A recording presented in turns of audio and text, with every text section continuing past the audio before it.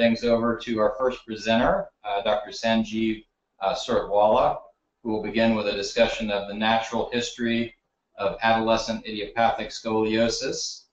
So if we could let Sanjeev have the mouse, all yours.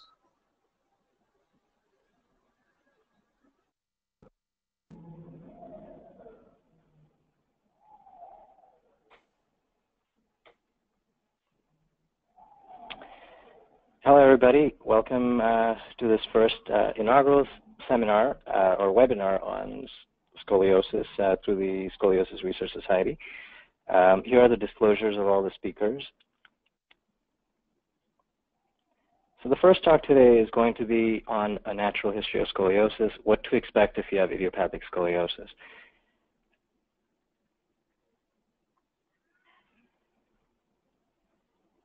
As you might be aware, a diagnosis of scoliosis can cause a lot of anxiety and stress. There is a lot of abundant information available online everywhere you turn. Over the internet, there is free information available. You just have to know your source. So as a exercise, I always try and do a Google search on the topic that we're presenting, and I tried to do that for this talk today. And when I just put in scoliosis in Google, and this is where I am, it came up with, I believe, 7 million results in 0.53 seconds. So that's certainly a lot of information. It would take you several lifetimes to go through all these results. So it's important to figure out where you're getting the information from. By way of introduction of the society, the Scoliosis Research Society was founded in 1966, so almost over 50 years ago. And it's an international society focused on treatment of spinal deformity, including scoliosis, increased kyphosis. Members of this society include over 1,000 of the world's leading spine surgeons, researchers, physician assistants, and orthotists, and other clinicians. And it's committed to research and education of clinicians and patients. So you can go online and try and look up the webpage later, but it's www.srs.org. And this is a screenshot of what that landing page looks like. And it constantly evolves, so this is the most current version of it. And there are different sections on patients, for professionals, and just a history of the SRS on here. These are some of the handbooks that have been put out by the society over the years, and this is a recent handbook on, a general handbook on spinal deformity for scoliosis and kyphosis. These may be available through your treating physician's office. Copies of this are available in PDF format online as well for you to download. And a lot of the information that I am talking about today is actually directly through the website and through some of these brochures, so you can get a sense of what's actually already available on the website. So for the rest of the talk, I'll start off with just the definitions used in the talk today just to get everybody on the same page. I'll talk a little bit about the natural history, or what to expect when you have scoliosis, followed by my colleagues who will talk a little bit about bracing and then alternative non-operative treatments. Subsequently, we'll have a question and answer session as well. So the first definition really is, what is scoliosis? And people kind of try and interpret it as a curvature of the spine in different directions, but technically, it is a condition of a side-to-side curve that's shown in this diagram that measures more than 10 degrees. So this is a curve that's always measured. And knowing your numbers is helpful because a lot of treatments are based on these numbers. And the external appearance may be unevenness of the shoulders or hip. So that may be the first sign that somebody has scoliosis, and that may be the first thing that's noticed by parents or caregivers, or even the patient themselves. On an X-ray, if you go for an evaluation, this is what a typical scoliosis curve may look like. The spine looks, if you're looking from the front, instead of looking straight up and down, the spine looks more like an S or a C, like in this case. And you can see one of my colleagues has done an excellent job of measuring out these curves. So there's an angle at the top, which is 27 degrees. Bottom, at the middle is 53 and 26. So as you can imagine, the 53 is a fairly big number compared to the others, and a lot of the treatments will be focused on treating that number and following the progression of that number.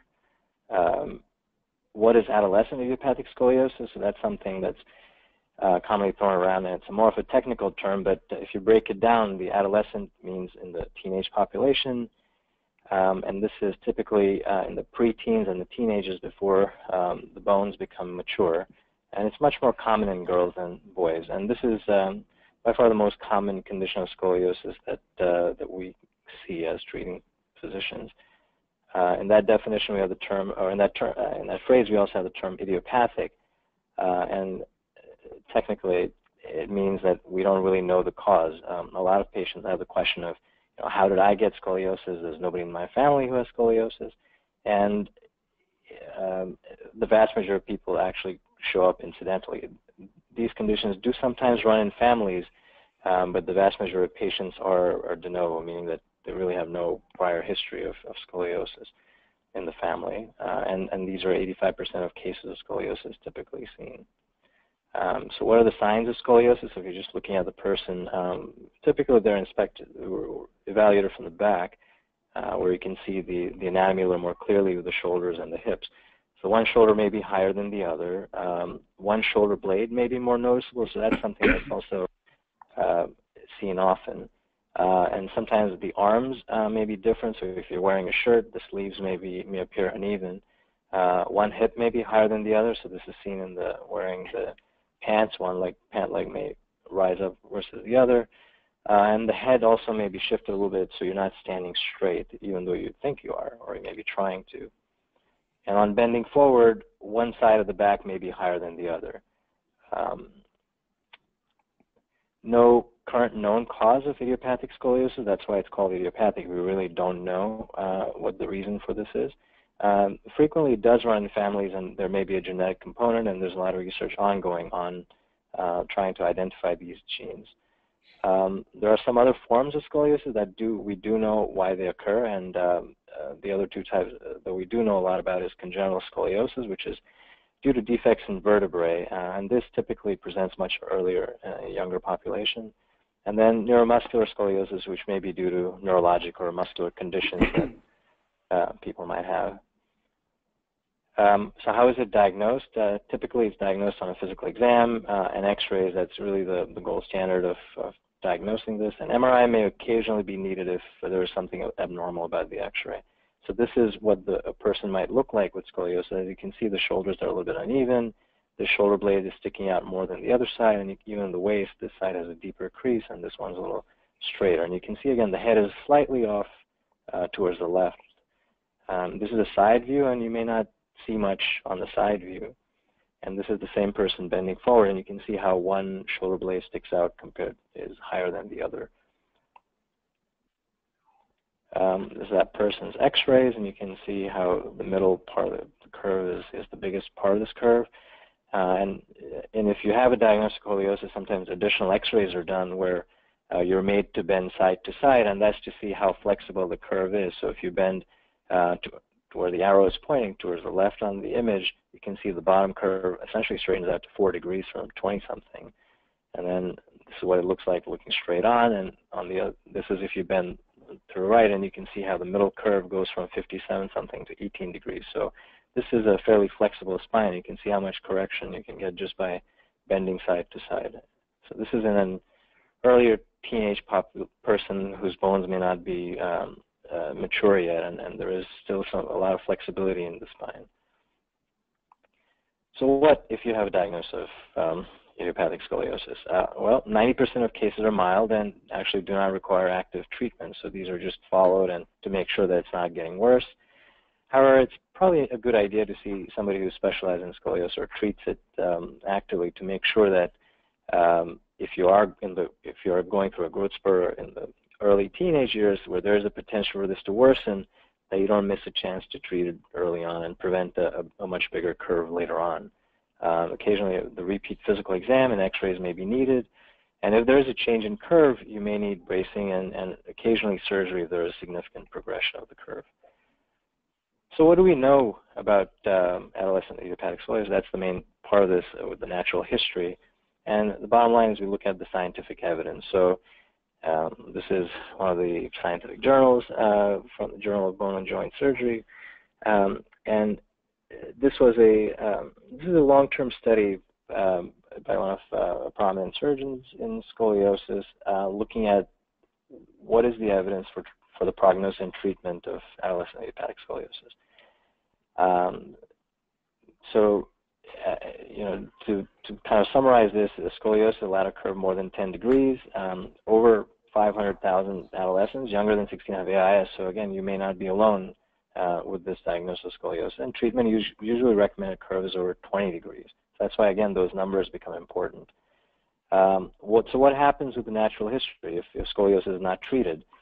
One of the earlier studies, so way back before modern medicine technically came around, in 1968 there were a few studies from Scandinavia, and they report on long-term outcomes of scoliosis. And if people have been around from back then, it created a major scare among patients, and the sort of misinformation created anxiety among patients and families, because they report on increased death, chronic low back pain, and heart and lung problems. And that sort of stuck in a lot of patients' minds, that scoliosis is this horrible condition that can cause significant life problems and potentially death and heart and lung issues. Concurrently in the U.S., through the University of Iowa, which has a fairly stable population, people don't seem to migrate out of Iowa very much, the university there was able to actually follow patients and families over time. So we have an extensive history of scoliosis through this particular area. And from the 1990s, there were reports of 50-plus year follow-up of patients who were not really treated for scoliosis. So this is really what gives us a lot of information on what happens to people who don't get treated. And these were patients that were followed from their teenage years throughout their life. An average age was 66 years at follow-up, so about 50 years of follow-up. And they actually commented, they found that there was no increase in the death rate, so people seem to have a normal life without dying early. There were no severe lung problems if scoliosis began in the teenage years. It seemed a little more commonly if it's very early on in early childhood, but in the teenage years it's not as big a deal. If the curve is greater than 50 degrees, they found that there was some decrease in the pulmonary function. And if there was greater than 80 degrees in the thoracic spine, that led to much higher shortness spread. So again, these numbers are very important. And in the U.S. these days, rarely does anybody get into the 80-degree curve. I mean, most people are caught early and treated to prevent that sort of high curve. In this study, there was some progression of the curve, meaning over 68. So 68, the majority of people did have the curves that worsened over time. And if the curve was actually less than 30 degrees at skeletal maturity, meaning when people matured around 17, 18 years, it did not progress much. If the curve was between 50 and 70 degrees, that seemed to have progressed the most. As you can imagine, the bigger the curve, the faster it's going to get worse. And if there was a curve both in the upper and lower part of your spine, they tend to balance with age and maintain the alignment. So it did get a little bit worse, but they seem to have a little bit more of a favorable prognosis. So the other common thing that people ask about is back pain. Does scoliosis cause back pain? There was more chronic back pain in these patients that were untreated, and they seem to have more episodes of back pain that seemed to last a little bit longer, but it did not seem to affect their jobs or household activities and did not appear to have a higher level of disability. The biggest concern really was cosmetic concern, that they seemed like they weren't straight, and some people were more self-aware that they had a curved spine and they didn't stand straight. So a third of people did report some life limitation when purchasing clothes, and they were self-conscious and decreased physical activity. And they seemed to function well as adults. They were employed, married, had children, and they were fairly active as older adults into their 60s. So what factors determine treatment? So I kept mentioning the curve. So that's probably one of the most significant factors that determines treatment. So, and my colleagues will elaborate that further. But age and years is important. So the earlier you are diagnosed with scoliosis, the more likely you're going to require treatment. Bone age is important. So if you're skeletally young and immature, your curve may tend to progress a little bit faster and have more of a tendency to progress. the degree of curvature, which I mentioned multiple times, and the location of the curve in the spine. So something that that was in the thoracic or upper back seemed to progress more. Status of puberty. So if for women, if you had your period, if you did not have your period when you were diagnosed with scoliosis, then you had a higher chance of progression versus somebody who was diagnosed with scoliosis later on in their teenage years. Again, women tend to have a higher tendency to progress with their curvature, and your own curve progression. So if you go for multiple follow-ups, you go see your doctor in 6 months, a year, and your curve seems to be progressing or getting worse from 20 to 30 to 40. Obviously, that means that your curve is not stable and may need additional treatments, including bracing or even surgery. So I'll stop here and then pass it off to my colleague, Dr. Goodwin, to continue the talk. All right, thank you very much, Sanjeev. Hopefully you can hear me. It looks like the mouse got passed over. Thank you all for joining us this evening.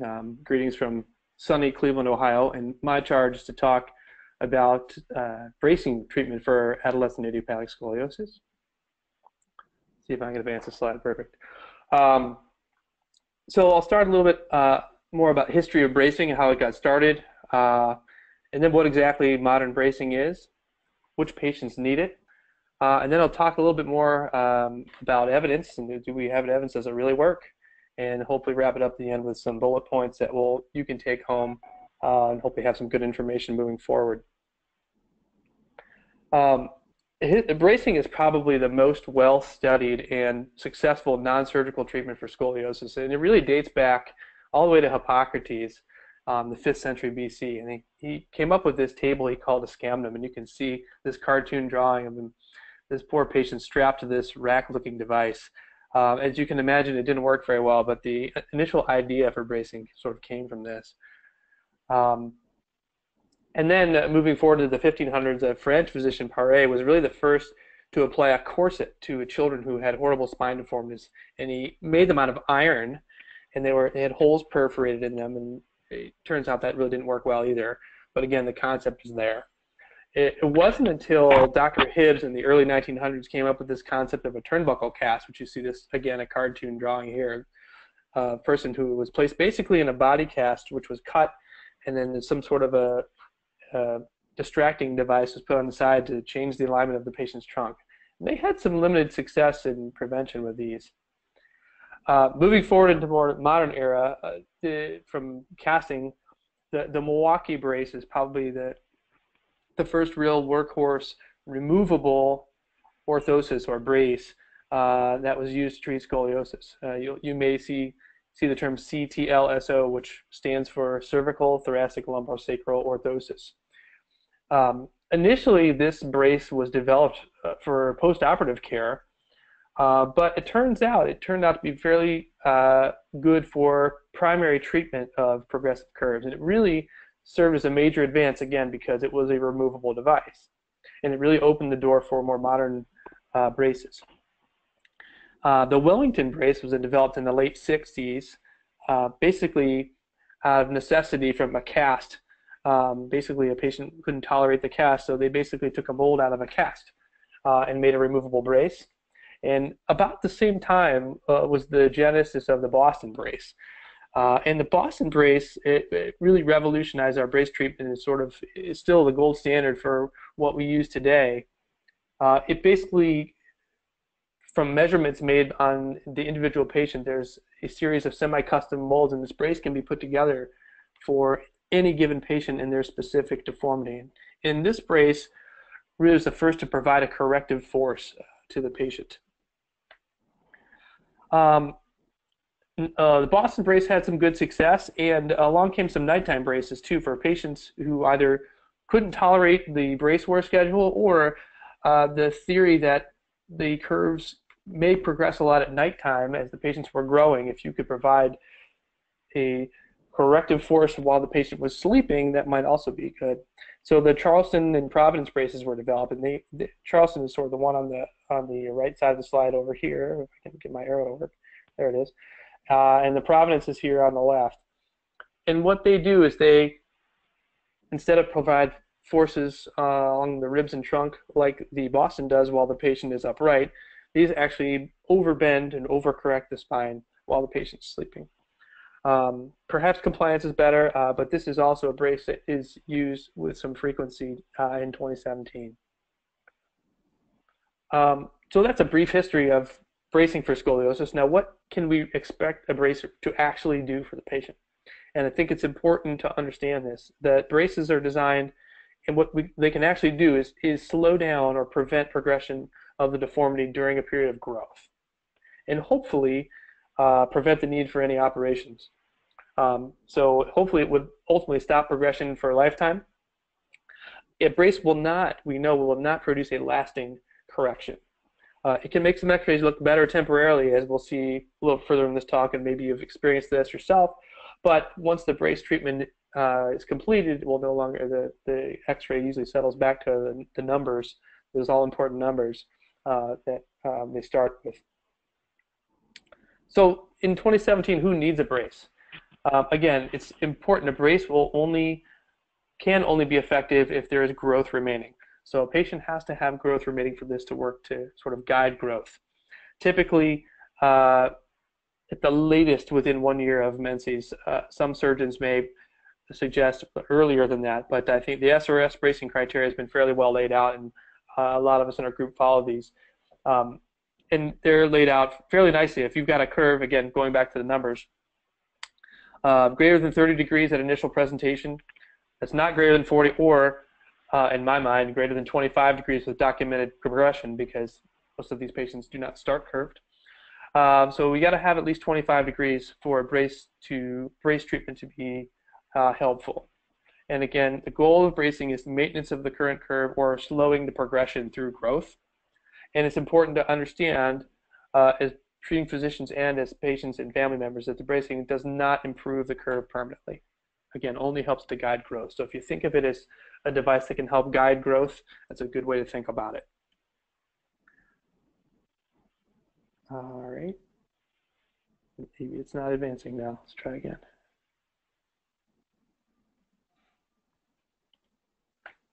I'm going too far. So this is another slide on who might need a brace. So the x-ray on the left of your screen here is a patient with a fairly severe curvature that is someone who's a candidate for an operation for their curves, too big for a brace. Patient on the right has a very, very mild curvature. Therefore, they're not severe enough to consider a brace. And this one in the middle is still someone who's growing, and their skeleton is not yet mature and has a curve that is mild to moderate enough to fit in and be nicely treated with a brace. What brace types are there? Well, I've spoken about these already. Sort of the gold standard is the Boston brace we see here on the left, or the nighttime variants here on the right, the Charleston and the Providence type braces. And the wear schedule is very physician dependent or provider dependent. Compliance can be challenging. Some kids roll with a brace very nicely, and some it can really upset household harmony. So compliance can be a challenge. But I'll talk a little bit more about brace wear schedule in a minute. This is just an example picture of a young lady wearing a Boston style brace. You can see her on the left from the front. She's very happy to be wearing her brace. And here from the side. The middle pictures is an x-ray before the brace, and the one on the right is an x-ray in the brace. You can see the buckles here on the x-ray and show that it's while the patient is wearing the brace, the spine has a corrected position. Here's sort of a picture of a nighttime bending brace. These, I think, are a bit better for the lumbar curves, or thoracolumbar curves. So you can see the patient on the left has a lower curvature, and here she is in her brace, and this curvature is nicely, maintained in this corrected position while she's wearing the brace. Again, you can see the buckles here. And then moving on, so what is the evidence? Does this really work? And there have been many studies in our medical journals on various braces showing a positive treatment effect, that they can slow the progression of curves, and they can delay or even prevent surgery for progressive curves. We'll spend a little bit of time talking about this study, the brace study. It was in the New England Journal of Medicine in 2013, because I think it's really the best evidence that we have on bracing. The study started out as a comparison. They compared patients who were being braced to patients who were just only observed and not braced. And they actually employed some heat sensors to monitor the time in the brace. So patients didn't know this, so they recorded whether or not the patients actually wore their brace. And they largely used the Boston brace for this. And they actually stopped the observation group because the bracing treatment was clearly better than observation alone. So they defined successful treatment as if they could avoid surgery or get to a curve that was about 50 degrees, which is an indication for surgery. And the brace group was 75% successful in all comers, better than just under 50% for the observation group. And again, these are all patients who fit the criteria for bracing. An interesting number here is that one of the statistical measures we use in medicine to measure studies is the number needed to treat when there's an intervention. So using this intervention, there were only 3 cases needed to treat to prevent 1 case of someone progressing beyond 50 degrees. So I thought that it's a very powerful number and good evidence to show that bracing does indeed have a positive treatment effect. They also were able to look in the study about the dose response, because it's a question of, how much do you have to wear this thing? Can you wear it for 2 hours a day? Do you have to wear it 23 hours a day? And the heat sensors in the study were very helpful. They basically showed that if you wore the brace 6 hours or less, it was basically the same as not wearing it at all. So there was no treatment benefit if you only wore it between 0 and 6 hours. Patients who wore the brace over 13 hours a day, it was 90 to 93% effective at preventing the ultimate, the progression to surgery. So again, very powerful. So brace wear clearly in the study shows a dose response. And this study really is the most comprehensive and highest level of evidence that we have specifically for TLSO, or thoracolumbar-sacral orthosis bracing for scoliosis. The recommendations were that bracing does indeed work, and it does seem to be dose dependent. So more hours per day equals better likelihood of success. So to wrap all of this up, bracing does seem to be a very effective treatment. It is an effective treatment for AIS. And again, important to remember that bracing can only slow or prevent the progression. It doesn't correct the spinal alignment. And only select patients are candidates. So patients have to have growth remaining. It is a growth guiding modality. Really, these are curves between 20 and 40 degrees with growth remaining. And the wear schedule matters. So it seems that clearly if the patients can wear the brace 13 or more hours per day, it's most effective. And it's certainly better than observation alone to help prevent progression and avoid surgery.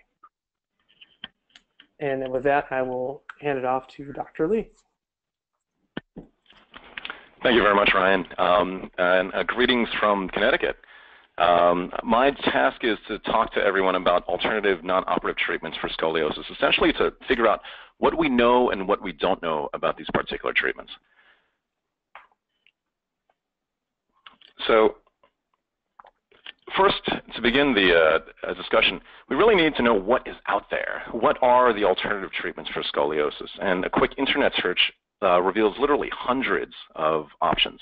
And they range from chiropractic care to color therapy, holistic medicine, magnetic therapy, even yoga. And the goal here is to kind of figure out what treatment options really have some scientific basis for managing scoliosis and what has stood the test of time. Well, let's see, having a little trouble moving the next slide. Okay, so techniques that have failed the test of time, we know the rack, and this was offered previously, and this is where your arms and legs are tied to rollers, and a bunch of burly men essentially kind of stretch it out. Surprisingly, there were no level 1 studies to confirm or refute the effectiveness of this, but uniformly nowadays, for most physicians, we believe this to be unsuccessful and quite painful. Interestingly, we use a variation of this in surgery, but that's a topic for another talk. Other techniques that have failed the test of time, herbal medicine really has not shown to have any particular effect on scoliosis, despite a focus on rebalancing the qi, the yin, or the yang. Homeopathic medicine has no scientific support for managing scoliosis. The idea of homeopathic medicine is like cures like. and diluted natural remedies are placed in water or alcohol. And the problem basically is that the dilutions are so extreme that the effectiveness of the agent is often questionable. Other techniques that have failed the test of time is surface electrical stimulation. In this, electrodes are attached to the skin on the convexity of the curves, and the muscles on those sides are stimulated. And several studies have demonstrated no specific effect on scoliosis progression or maintenance. So this particular technique has no particular effect and is often quite painful. So in looking at all these options, we start realizing that most options have really little to no supportive scientific evidence. And instead of going through all the options, I will focus on what is the most popular worldwide. And we start thinking about this, we start seeing a global ideological divide in treatment for scoliosis. It turns out that North America, Australia, and the UK are really part of the wait and see group. Essentially, a child comes with a small curve, and you wait and observe, and if the curve gets bigger, then you'll brace, and then you'll watch, and if the curve gets bigger, you'll perform a surgery. Our friends in Europe have a slightly different approach. They use alternative therapies as a essentially a substitute or an adjunct to the typical standard management that we have. And the most popular of these alternative therapies are manual therapies, and these include chiropractic care as well as the Schroth method, spine-specific physiotherapies. Now, we should look at the effectiveness of both of these methods and kind of see if there is any particular scientific rigor behind these. So let's look at chiropractic care. Chiropractic care is apparently very commonly selected as a treatment option, both in Europe and the United States. In fact, in examining the adults who used chiropractic care in 2015, about 41% of adults used it for management of low back pain in the United States. The chiropractic board itself in 2000 noted that 3 million scoliosis patients in the U.S. self-selected chiropractic care annually. So that's a lot of people. The basis of chiropractic care is this idea of subluxation or malalignment of the vertebral bodies. The vertebral bodies are subluxated, poorly aligned, and this leads to all sorts of end organ problems such as back pain and even obesity and joint pain. So the goal of chiropractic care is really to kind of realign all these vertebral elements. The typical schedule is usually initial evaluation with radiographs, and then serial sessions for manipulation, and then a possible diet adjunct. So the question is, does this work? Well, it is typically not accepted as a standard of care for scoliosis, and really the success stories in medicine really exist as isolated case reports.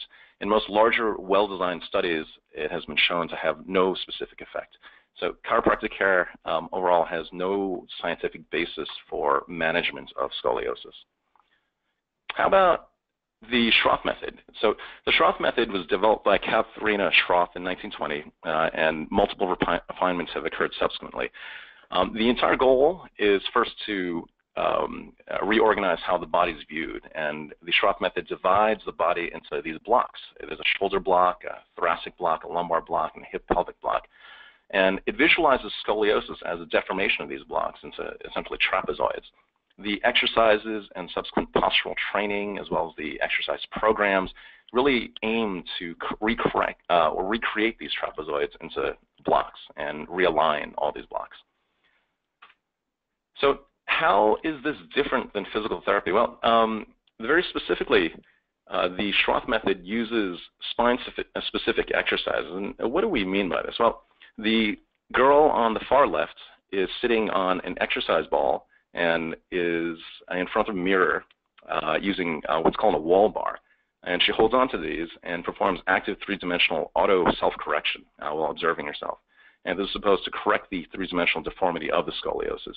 The girl in the center panel is undergoing lumbar mobilization and curve flexibility exercises. And the girl in the far right panel has what is called a Schroth sail exercise, where she stands with 2 poles and holds on and performs active stabilization. The red circle represents the concavity, or what's known as the weak side, according to Schroth. And during this active stabilization, the patient tries to essentially breathe into that left concave side to expand that left lung. So, the big question is, does this work? Does it work? Well, I think the answer will be maybe, and the best randomized control trial, the best study that I could find on this particular issue is by Montecone. It's out of a group from Italy in 2014, and they looked at essentially 110 patients and randomized them to Schroth versus physical therapy. And all these patients were young, and all these patients had very small curves, essentially less than 25 degrees, below a typical bracing range. And what they showed after following these patients' maturity was that the patients who received Schroth had Cobb angles that were on average about 5 degrees less than the physical therapy group, and those patients who received Schroth were a little bit less likely to progress. The problem with the study is that of the 110 patients, not a single patient went on to bracing or needed surgery, which is kind of a little bit remarkable.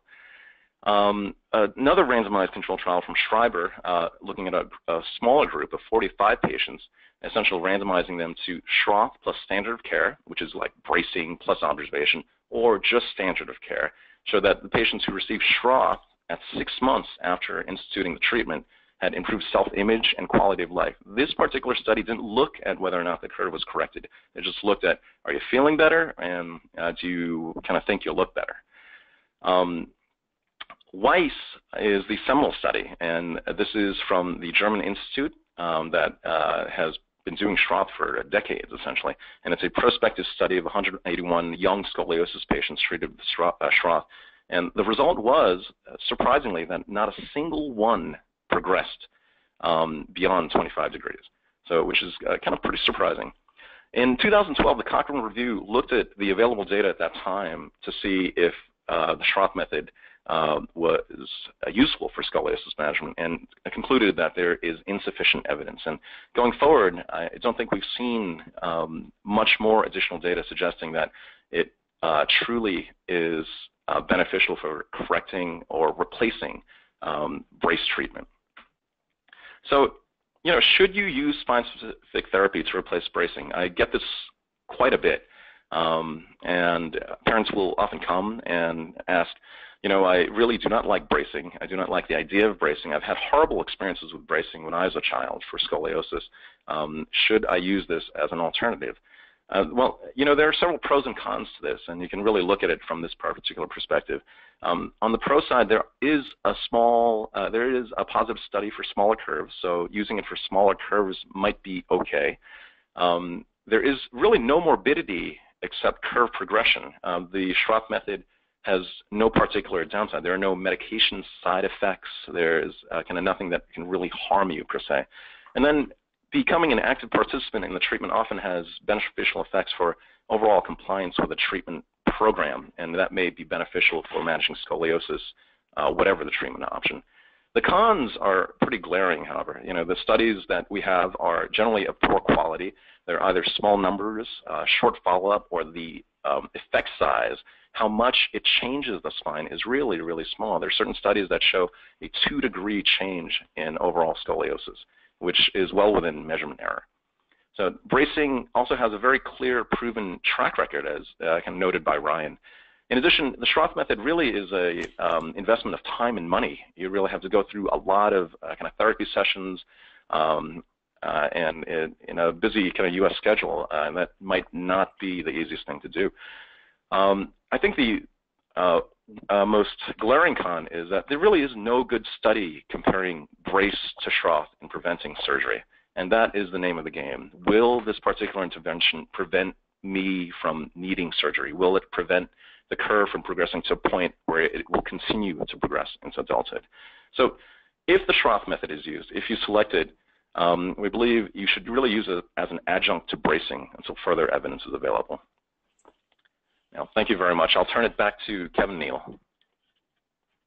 Okay, thanks, Mark. That was excellent. So we have a few questions from our participants that have come in.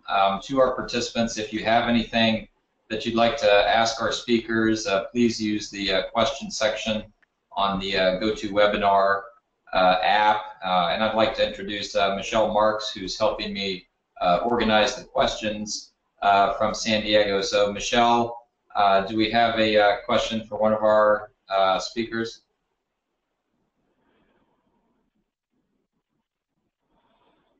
Oh, hello. Can you hear me? Yes. Hi. Okay, great. Yes, Kevin, we do. We have some great questions from our participants, and I'm going to direct the first ones to Ryan with regards to three-dimensional braces, such as Chanel-style braces. Ryan, can you give your thoughts on that? Yeah, so I didn't touch on them in my bracing talk, largely because the evidence, again, is not quite sufficient as much so we don't know as much about them in long-term studies. There are lots of different ones. Rigo's out there. There's lots, name a few, and I think it can be a slippery slope sometimes because we just don't know as much. The Boston brace is tried and true, and there's plenty of evidence on provenance as well. These, I think, more work can be done, and I think the concept of three-dimensional bracing kind of makes a little bit of sense because the deformity, as you know, is three-dimensional. But we just don't have enough evidence to say, yes, this is better than Boston, you should switch gears and do this. So hopefully in the future we'll have some more information. Okay, great. Thank you, Ryan. This next question is, I believe, directed towards Mark. Mark, we have a participant who's interested in knowing more about our thoughts on nutritional deficiencies and how that might be considered a key factor and how supplementations might be used as a part of a treatment protocol. Yeah, so nutritional deficiencies have really never been shown to kind of increase the rate of scoliosis. We believe, there have been many theories advanced on the etiology of scoliosis, and looking at the incidence in kind of the U.S. and even third world countries, they're about the same. So we believe a kind of nutritional supplementation probably doesn't play much of a role. Vitamin D has gotten a lot of press recently, and we know that about 20% of pediatric orthopedic patients are deficient in vitamin D. We still don't know what that implies for scoliosis or for fracture healing or care in general. So, at this point, I can't offer any recommendations for nutritional supplementation. Okay, thank you. Back to Ryan, another bracing question. And I know you touched a little bit on, no, I'm sorry, this was Mark, touched a little bit about Schroth, but I guess it's a question for both of you. Have there been any studies combining both bracing and Schroth and the effect of using that as a combination? I'll start, and again, I don't know of any specifically that are addressing both at the same time, and my typical recommendation for my patients who are interested in Schroth is that I tell them, just like Mark said, to use it as an adjunct to bracing. And again, it's not harmful. We just don't know. There's not enough good evidence there that suggests, yes, this is something that can be used in a patient who has a curve that's at risk for progression to delay or avoid an operation. We don't know that yet. Yeah, absolutely. I'd like to add to kind of Ryan's statement. There really isn't good evidence. The only study that combines the two is the one from Schreiber that we talked about from 2015, and that was the one with the 45 patients that were split into two groups. And one group, both groups had the standard of care, which meant bracing or observation, and about 75% of patients in both groups were braced. But they looked just at the endpoints of like self-image and quality of life. The group promises to have data on curve size in the future, but I think we're still waiting for that to come out. Okay, thank you. We have another participant who's additionally interested in bracing, and it has a child with no pain now, but wondering what the side effects of bracing could be and what she might expect, and what issues could potentially develop during bracing or after bracing. Oh, I'll chime in on that one. So typically most children who are young ladies, or I say young ladies because most patients are teenage girls, they have no pain going in. And bracing, typically when someone starts a brace, everybody's different. But most patients can expect a little bit of a break-in period for the first few weeks they have the brace. They get used to wearing it. They maybe start with a lighter wear schedule. Some people have some discomfort when they use it, and it's very challenging to keep it on. But the vast majority, there's a small break-in period, and then they usually end up being fairly comfortable after a few weeks, and it becomes second nature to them and their family once they've got to their max brace wear schedule. Okay, thanks. There's one that I think could be directed towards Sanjeev, and it's a participant who's interested in knowing if you believe curves greater than 50 degrees at maturity have a tendency to worsen over time. Well, again, there's a little bit of a caveat to that. I mentioned in the talk that the curves in the thoracic spine, which is in the upper spine, tend to have a higher degree of progression. So it depends on the location. But the bigger the number, especially over 50 degrees, I mean, that's typically the number we start thinking about surgical correction because of the high risk of progression. So if you're a teenager with a 50-degree curve, it's certainly highly likely that it's going to progress and will eventually need surgery to prevent other potential problems from it.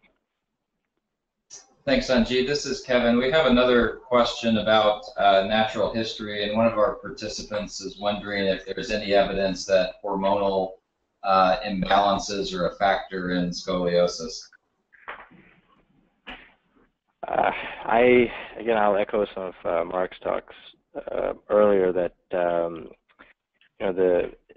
there is a tendency for to have a higher incidence in women, so there is potentially a role for that, but I don't think there's any scientific evidence that has shown one way or the other. So, obviously, if you have some metabolic disorder or some hormonal abnormality that's objectively identified on your blood test or speaking with your physician, I mean, obviously you would correct that, but in terms of trying to treat scoliosis with any kind of hormonal replacement of therapy, I don't think that has any scientific basis at this time.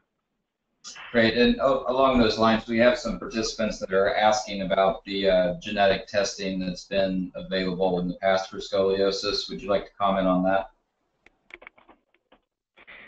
Well, that's an area of active research, and there are some companies out there, and a lot of research has gone into it. But the biggest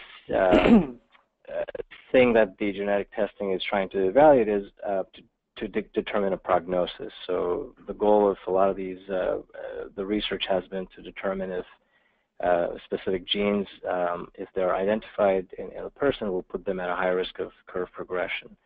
But it's still fairly early on, and it's not standard at the moment. Maybe there may be a geographic variation as well in that sort of thing. So maybe people in Cleveland or Connecticut or in Florida may have a different opinion on that. No, I concur with that opinion. I think perhaps for Ryan, not surprisingly, we have some people that are concerned about requiring multiple x-rays during the course of scoliosis treatment. Could you comment on the amount of radiation exposure that typical scoliosis patients get? Yeah, certainly. So if someone is undergoing brace treatment, someone during their brace treatment is probably going to have to be exposed to the highest frequency of x-rays. And again, it's usually depends on the treating physician's, their opinion or how often they like to get x-rays. It's typically, a single scoliosis film once every 4 to 6 months, I would say, is probably about an average. And in the grand scheme of things, it's not, the amount of radiation is not exceptionally high. And many centers have low radiation, low emissions systems that can actually capture the image with very minimal radiation, so the EO system. So if that's the case, then those are the radiation there is almost negligible. But for patients who have standard X-rays, it's really the amount of radiation that you're having at that age in the patient's lifetime is really well below what is considered harmful. So it's really not a huge worry. The treatment effect of knowing if the brace is working and watching the curve progression is far more valuable than the risk of the small amount of radiation that the patients receive.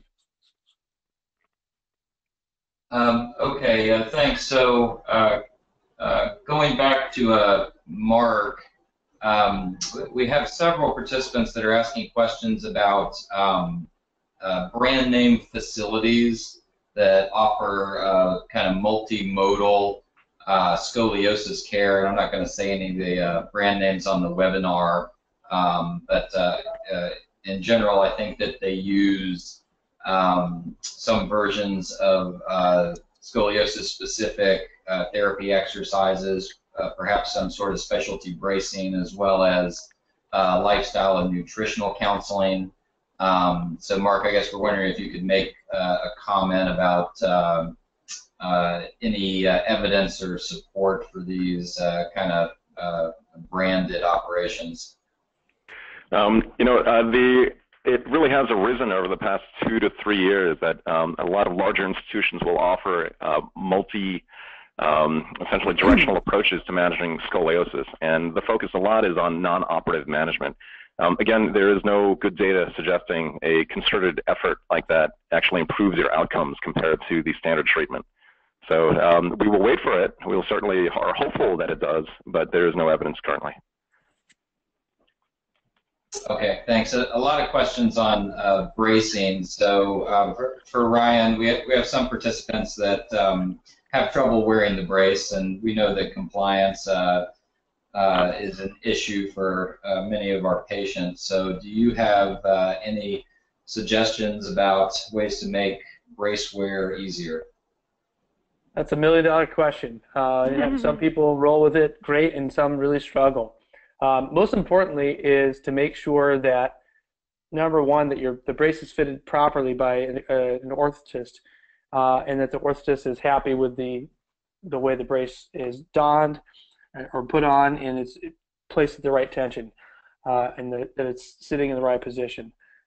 So that's number one. Number two, you also want your treating provider to be happy with the way your brace is correcting or holding your spine while you're in the brace.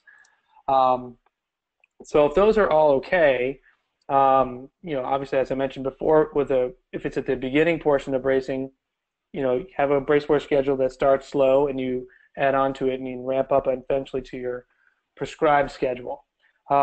Make sure the brace isn't too tight. Obviously, make sure if you're having trouble to look at the skin, to make sure you're not getting any skin sores. Wearing t-shirt undergarments, usually just a light cotton shirt is the best. Some patients will try and get more like textile Under Armour shirts or whatever, and they don't tend to work as well as just plain dry cotton. So altering that can be helpful. I'll oftentimes tell patients that if giving them a break for a day for a sleepover or something is reasonable. I mean, expecting it to be very regimented and every single night is probably not realistic. So,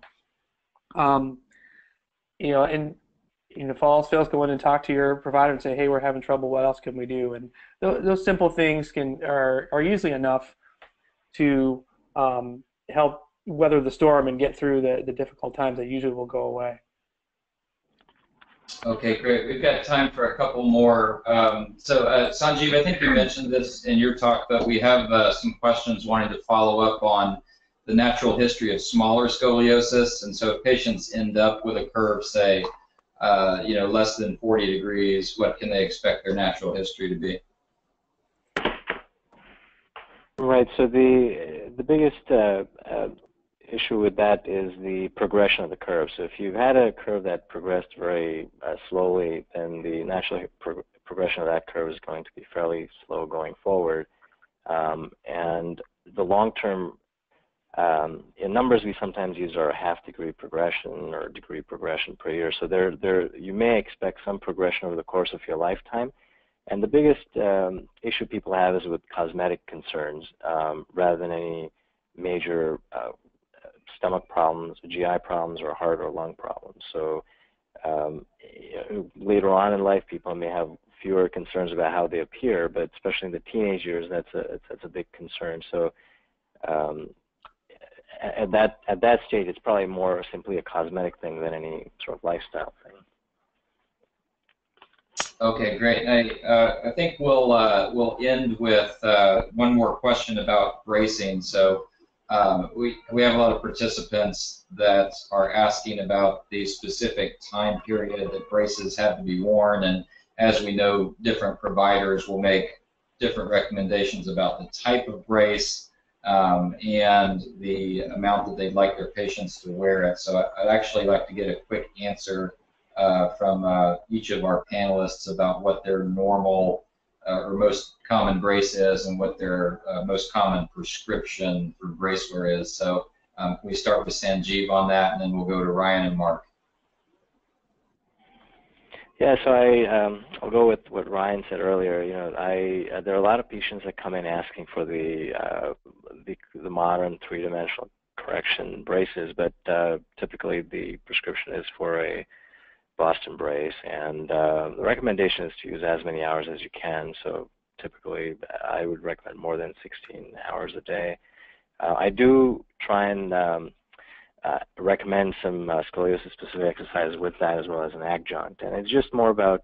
I'm in New York, and a lot of people are into that sort of alternative therapies and treatments. So they want to be doing something and be hands-on and not just be passive with their brace. So I have no problem with them doing yoga or Pilates in addition to the bracing, as long as they wear their 16 to 18 hours of brace a day. Yeah, my prescription is probably very similar. Right? It's usually a Boston-style brace, and I tell them to try and do it 16 to 18 hours a day. And if they get it, that's great. And if they're a little bit under that, they're still over the 13 hours a day that they need for it to be effective. Once in a while, I'll switch to a Providence brace if there's difficulty with compliance, or if the patient just has a thoracolumbar curve and they really want to use a Providence nighttime brace instead. So, but typically, I think the evidence really points toward Boston bracing. And then I would echo Sanjeev's comments on we have a SRS therapist in town, so if patients are interested in using that, I will happily write them a prescription as long as they're wearing the brace as well. Same thing with anything to keep themselves physically fit, which most kids nowadays are into all kinds of things to keep them busy and stay active. So that's what I usually tell them.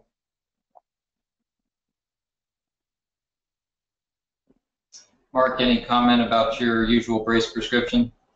Over the years, I've realized that compliance with the Boston brace has been quite poor in my population, and at this point, I'm about 95% nighttime bracing alone, and I found it's more tolerable for the patient. It's easier for the family. There just aren't as many arguments, so that becomes the kind of the standard for me. I think with the heat sensors, I think we've realized that a bunch of people who are prescribed the Boston brace never quite reach the 13-hour threshold. On average, probably half the patients will kind of be below that. So I think it's kind of sobering data. It is probably about 5% of my population now use a Boston brace, and those are the rare birds who are fantastically compliant.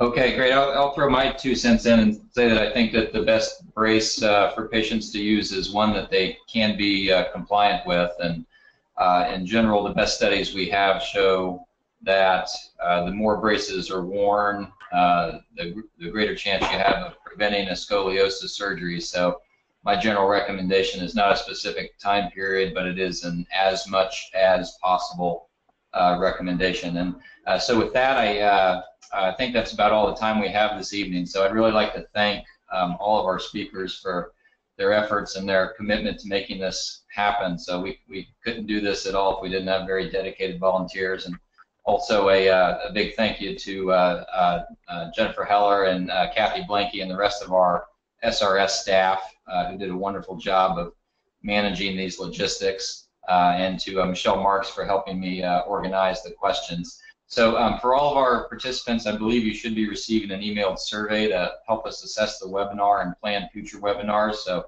we would appreciate your feedback on that.